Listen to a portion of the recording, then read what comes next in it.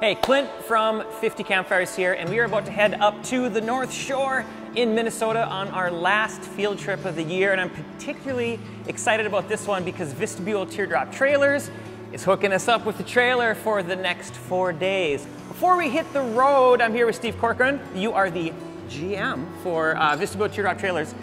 Just give me a kind of a quick rundown on how you guys got started. So Vistabule is about 8 years old. We've been growing pretty rapidly over the past several years after early phases of, I guess, design refinement.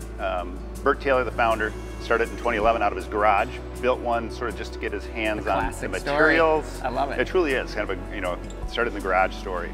After being, kind of a designer, artist, woodworker, fine woodworker, he set out to work after doing this kind of initial kit type build to designing something that was much more dealt with, I guess, the shortcomings of what he saw in what the teardrop trailer was. So cool. He kind of had scaled it down to, this is something I can work with, I could build this in my garage, but a lot of the shortcomings of claustrophobic interiors, not enough light, small doors, not very robust galleys and so forth, that I'm going to just go from the ground up, redesign the thing. So, number one, which still, it's not here right now, but truly the form factor is what he did that first go round. Okay. From there, it's been iteration after iteration of just fine refinements, and they just kind of shine a little bit more, it seems like, with every production run. So, I love them. They're absolutely gorgeous, and I am stoked to hit the road, so we're going to head out.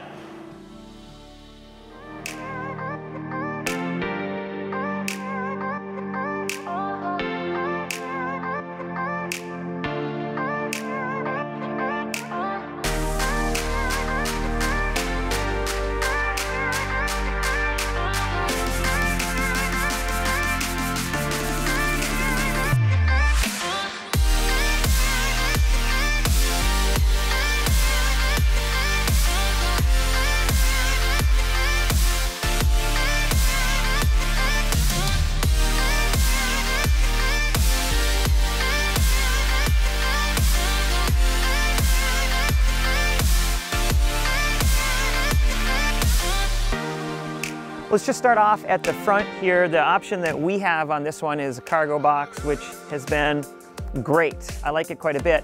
But I also bike a lot, and that's another option you can do is get a bike rack, and you could easily put 2 bikes across the front of here. And then on the top, we have a 130-watt solar panel, and they're incredibly thin solar panels. And so as we've been kind of traveling around, that's been topping the battery off the whole time, which is pretty awesome. All right. One of my favorite parts about the Vistabule Teardrop is the back part where all the cooking happens, which they call the galley. This is pretty great. This has been so nice for us to use. And I will say, like I said, we had quite a bit of rain up here, and I've seen pictures of these things before. It was just hard to tell how much overhang you really have here. And there was raining pretty good last night, and 3 of us were standing in here kind of cooking, doing the thing, hanging out, and all of us were out of the rain, bone dry in here for cooking. It was pretty awesome. So let's kind of go over what we have here. We have a stove on here from Dometic, 2-burner stove, which has been pretty fantastic. We also have a CFX 35W cooler, which we've talked about before on the site. It's a great cooler. That's plugged into the battery in the system. It's full of all of our groceries at the moment. And we have the sink over here. We have turn on the pump. So when you turn on the pump, then we get the water. The whole power for the whole trailer is right over here. That turns off and on. We have a bunch of drawers on this side. We have our plates and everything else, everything like that. And then we have, this slides open, and there's quite a bit of storage underneath the sink. So we have 2 full bags of groceries under there. We haven't had any problem with storing gear or anything like that. We have silverware up here, a couple holes in the back here for wine or for olive oil or whatever you're gonna be using. All of our spices over here, and there's like kind of a built-in spice rack, so that stuff isn't kind of wobbling around when you're traveling, which is really nice. And then we have 110 power here, which you have to be plugged into shore power to do that if you want to use that. Another really neat feature that this one has is there is a little readout down here that says Victron Energy. And that's the readout for the battery. And what's pretty sweet is there's a Bluetooth app that your phone will connect to. So I can open up my phone, it shows me that we have 84% left on the battery, tells me what the voltage is, tells me the current that it's drawing right now, which is only 0.2 amps. Pretty neat. More than enough light also back here. Last night I was surprised at how bright that was.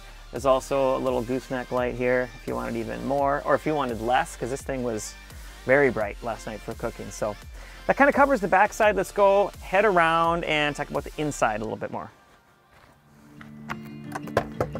All right, the hangout space. So everyone that tends to hop in one of these has the same experiences, which once you get in here and you sit down, it's just surprising how much space there is and how comfortable it is, how much headroom you have. When you see them from the outside, they're pretty small units. They're compact, they're easy to tow around, they're easy to travel with. Why don't we cover ventilation first? So we have, obviously, we have the fan on the top here, and this one here has the upgrade of the remote control, so pretty awesome. So this automatically opens.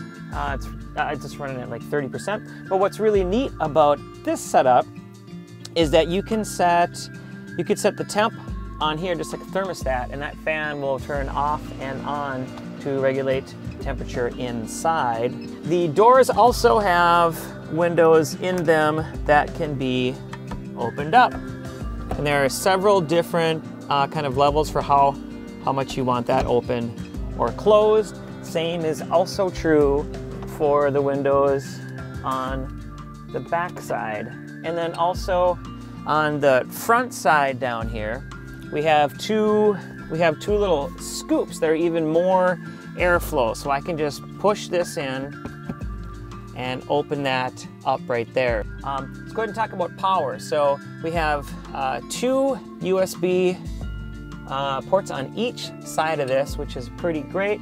We also, as we move back into here, there's an in-between space, so it's kind of fun to have that go all the way through. You can of course close these two privacy screens if you don't want that to go all the way through.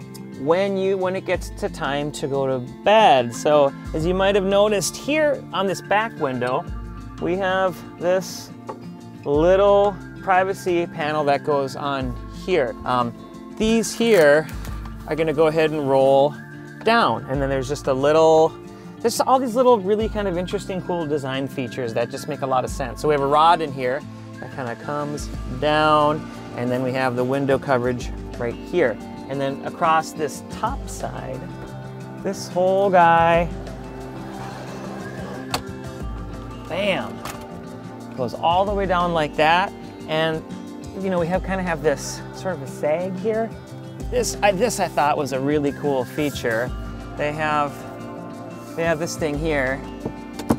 Boom. As far as storage goes, there's a lot. We have storage on both sides of the front. The back here goes all the way to the back of this living space, so there's a ton of space underneath here. There's also this guy here, so when it comes time to grabbing a bite, that's pretty easy to do. So we just have this.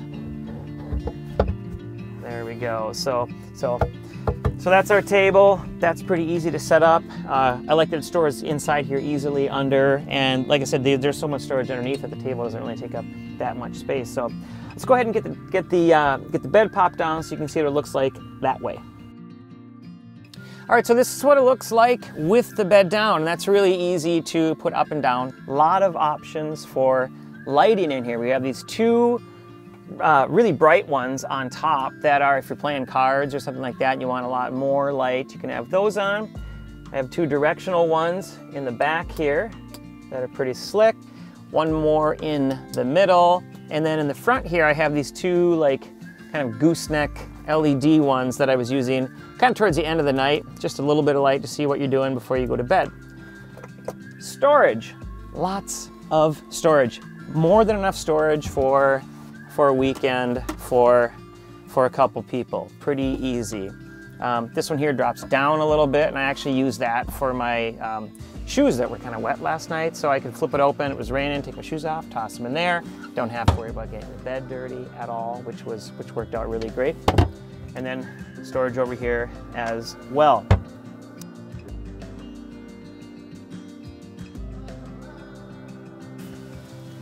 All right, it is the last day of the trip here in Minnesota. We are headed back, and I wanted to give a couple final thoughts on what it's been like traveling with the Vistabule Teardrop trailer. Things that I absolutely loved about it. First and foremost, I think was the size.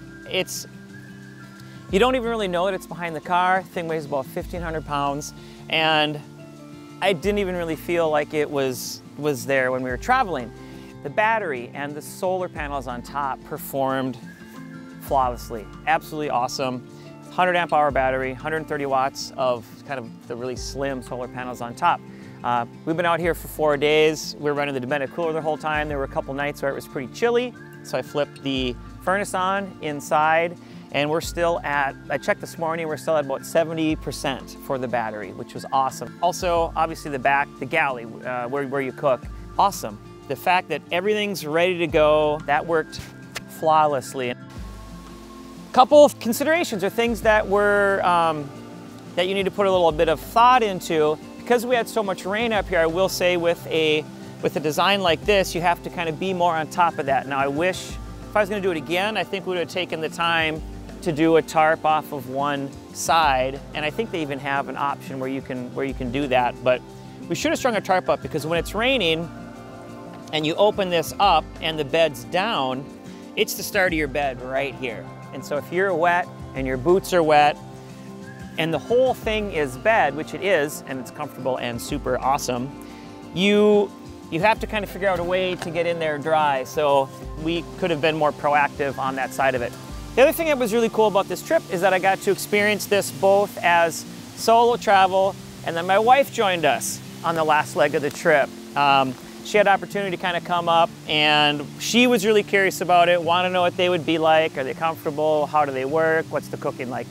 So that was really fun.